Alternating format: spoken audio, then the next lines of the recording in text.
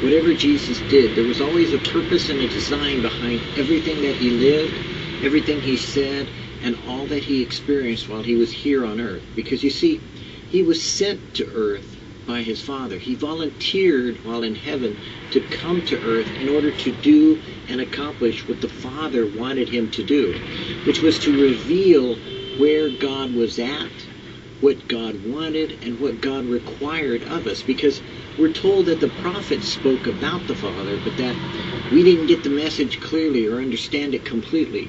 So in order to have a more perfect understanding of who God is, of what God requires of us, of how God wanted us to know him, he sent his only Son so there would be no doubt. And likewise, he provided also the opportunity by sending his Son to give us a way that we might be able to accomplish that which he required of us when he spoke to us on the mountaintop, as he spoke to Sinai, as he spoke to the children of Israel that he had brought out of Egypt, as he gave to Moses the law, because the children of Israel had become so lost in their way. They had been so infused by Egypt. They had become so much like a part of the world that they were no longer separated unto God himself. They had become compromised in their knowledge of God. They had become one with the people of Egypt, and they were slaves that were set free and didn't know how to rule themselves. So God set forth with Moses the law of Mosaic law, a law of God written on stone so that they could accomplish and become the people of God if they chose to agree to that covenant that he would make with them, that he would be their God and they would be his people if they would do as he said to do. That's interesting because it's on the mountaintop and Moses is there, and Moses is telling the people, look, if you are willing to do what God has said to do, he will be your God and you will be his people. But if you don't do what he said to do, then he wants nothing to do with you, because he even said that he would destroy you and start over with me. But the reality is that God chose to give the people his law.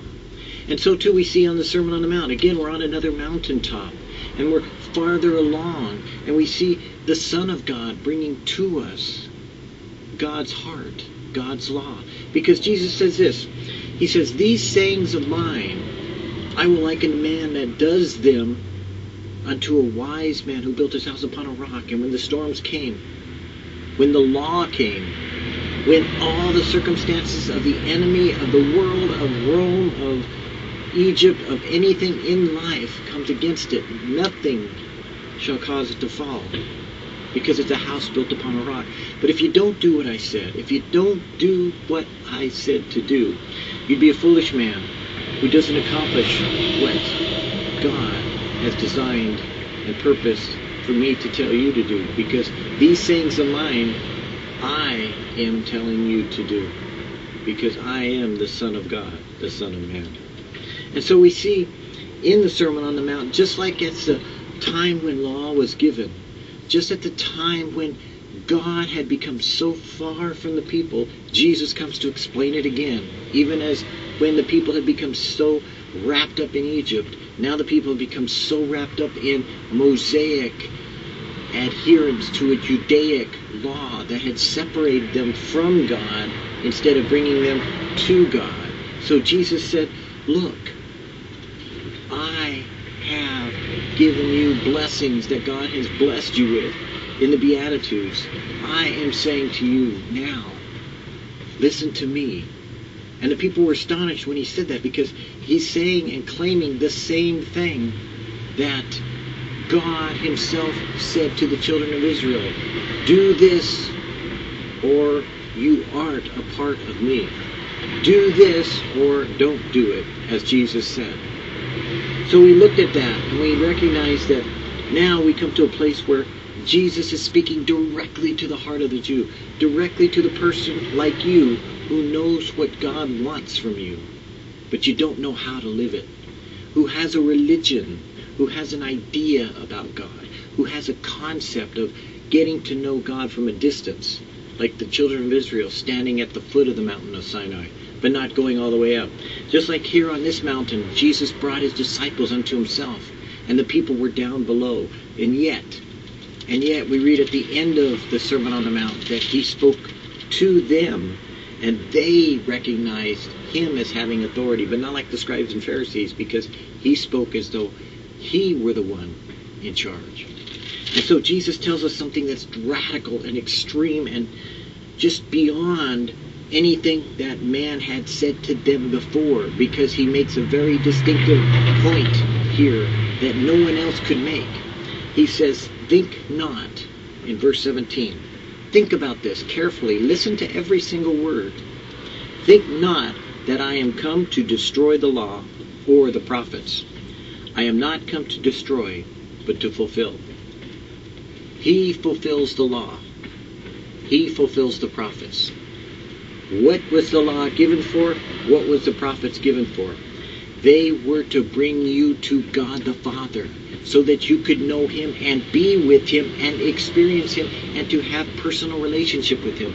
But because you're in sin, because you were born in sin, conceived in sin, and you'll die in sin, there's only one way that you could ever come up the mountain in the same place that Moses did. There's only one way that you could ever come into the presence of God as being holy. And the people knew that they were unholy, because the scribes and the Pharisees had described that if you even come into the holy place of the temple, you would be devastated and you would be annihilated. And they knew by way of the Ark of the Covenant that likewise, because the prophets had told them they couldn't even touch it.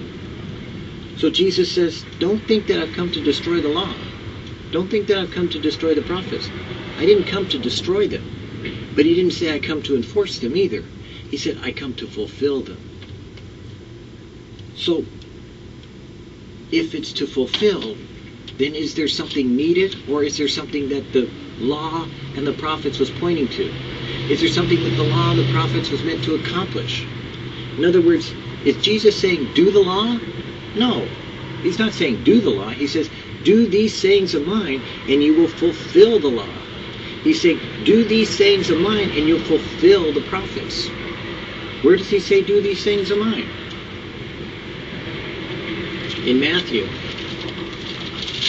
chapter 7,